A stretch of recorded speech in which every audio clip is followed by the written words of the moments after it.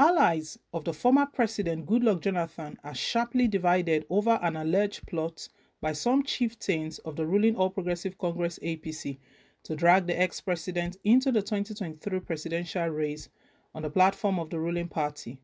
The Nation gathered that while Jonathan is reportedly yet to take a decision on the alleged pressure on him by APC chiefs, many of his known allies are said to be already working with the promoters of the plot in preparation for the 2023 elections. This is just as a good number of his associates have also made it clear they will not support him should he leave the opposition People's Democratic Party (PDP). Though the leadership of the ruling party has denied it is planning to field Jonathan as its next presidential candidate, sources within the party told the Nation that some APC governors are actually toying with the idea of backing the former president to return in 2023 on the platform of the party. It was gathered that many of Jonathan's associates are said to be on the other way to the ruling party as part of the plan to facilitate his emergence as the presidential candidate of the party come 2023. According to sources, one of the APC governors may also be supported to emerge as the vice presidential candidate of the party. The plot is to bring Jonathan in and support him as a presidential candidate on the agreement that he will do just a term in office and allow power to return to the North. Constitutionally, he cannot vie for another term, so his choice is being promoted by some northern governors and chieftains of the APC as a way to douse the agitation for zoning and also truncate the presidential ambition of a particular southerner. Many meetings have been held on the matter, and though the former president is yet to consent to the plan, there are strong indications that he may consider the offer and join the APC eventually. As part of the moves, some associates of the former president are expected to leave the PDP and join the APC soon. Once that starts happening, then you should know that the deal is struck and Jonathan will be coming to try and get the ticket of the party ahead of 2023. A source said, adding that, and to make things easier, the APC, influenced by the governors, have amended its rule to pave way for the newcomer into the party to vie for tickets. That move is part of the strategies to soften the ground for Jonathan and others would-be defectors into the APC. The body language of the former president, according to political observers, have also changed since talks about the possibility of his seeking a return to the presidency in 2023 gathering momentum. When asked recently by journalists whether he will be joining the presidential race in 2023, he stated that it is too early to talk about that. Analysts have also been pointing to the increased rapport between the former president and President Muhammadu Buhari, as well as the not too cordial relationship he maintains with the leadership of PDP, as indications of things likely to come as 2023 draws nearer. Sources said a group led by an ally of the former president, who is also a chieftain of the APC in Bayelsa State, is already working with the promoters of the idea on how to fly the project. The parties are said to have met on occasions to discuss the modalities. The APC governors want the campaign to start from the South-South, being Jonathan's base. It is expected to be taken to other parts of the South before they will give support to it up north as agreed. They have also assured us that they will convince the APC to give its 2023 presidential ticket to the former vice president. A lot of individuals and groups will be part of it all, our sources claim. The Nation gathered that as part of the plot to sell the candidacy of the former president within and outside his zone, an agitation for the South-South to be allowed to present a candidate that will complete his second tenure in 2023 will be mounted.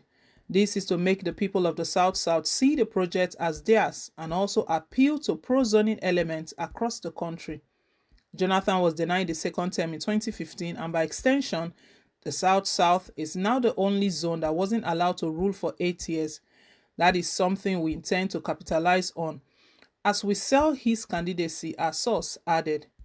But Yobe State Governor Mai Mala Buni, who is also the chairman of the APC Caretaker and Extraordinary Convention Planning Committee, said the party is not wooing Jonathan for the 2023 presidential race on his platform. He added that APC governor's visit to Jonathan was solely to congratulate him on his birthday and to honor him as a former Nigerian leader. He, however, said the party is open to people who are willing to join. recalling that his committee's efforts have attracted many erstwhile leading opposition figures like Governor Dave Umahi of Ebonyi State into the APC. On his part, Jonathan recently reacted to the stories making the round when he said he's still in the PDP. According to him, PDP has been very friendly, and I'm a member of PDP. I know from the beginning till today, it's been a very friendly party. PDP is a party that carries everybody along and would extend that to Bayelsa State. But it appears that the alleged plot, especially indications that it is being promoted largely by northern chieftains of the ruling party, is not being viewed the same way by the former president's supporters. While the nation gathered that some of his allies are readily working as a group to push the idea and convince Jonathan to make the move into the APC when the time comes, some very close associates of the former governor have expressed objections to the plot, warning the ex-president to be wary of those urging him on. According to the reliable sources, many of them are former coordinators of Jonathan's campaigns in the past. During the last week, supporters of the former president under the auspice of Goodluck Jonathan Support Group GJSG state coordinators called on him to shun all entries aimed at luring him to dump the political home, which is the PDP, and jump into the danger-laden uncertainty of the ruling party. The group, speaking after a meeting in Port Harcourt, capital of Rivers State, reiterated its earlier threats to withdraw support from Jonathan should he leave the PDP for APC. We want to say it again that as loyal members of PDP, we will not follow anybody to the APC just because we adore him or her, GJSJ said. The nation gathered that the meeting of the coordinators was convened following fears that the rumored talk between Jonathan and some APC governors may turn out to be true. According to the chairman of the coordinator, Honorable Alfred Emiloju, we have just made efforts to get to the root of the rumor and we are not convinced that it is all lies. On a daily basis, we are getting indications that something may be going on behind the curtains, and that is why we deem it important to quickly speak our minds and make our position on the unfolding political drama known. It is not for fun that some of the people we see as leaders in the ex-president's camp will be favoring the ruling party against our own party on some issues. It is not also mere coincidence that some people who left us in the past are now regular visitors to some of our leaders. We have waited long enough for somebody to clear the air on all of these happenings, but nothing has been done. We remain solidly committed to the politics of Dr. Jonathan as he remains a leader yet to be equaled in this country, but we will not sacrifice our loyalty to our dear party for our love for his leadership and person.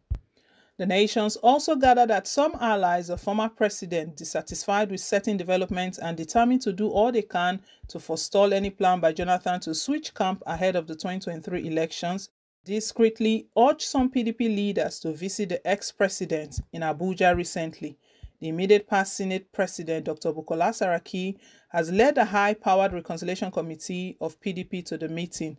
The visit, according to the committee, is geared towards closing ranks, settling rifts, and bringing about consolidation ahead as intrigues relating to 2023 general elections unfolds. Well, there's nothing hidden under the sun that will not be revealed right now. Loyalists of Jonathan, some of them are saying they are not satisfied. They still feel that something is going on behind the scene, that there are some possibilities that APC are trying to play a game. But anyways, nothing is hidden that will not be revealed. If Jonathan is going to decamp, we'll still find out eventually. Anyway, guys, let's hear your own take down below in the comment section. Thank you once again for staying tuned. Please don't forget to like, share, and to subscribe. Till I come your way again with more updates. Bye for now, and God bless.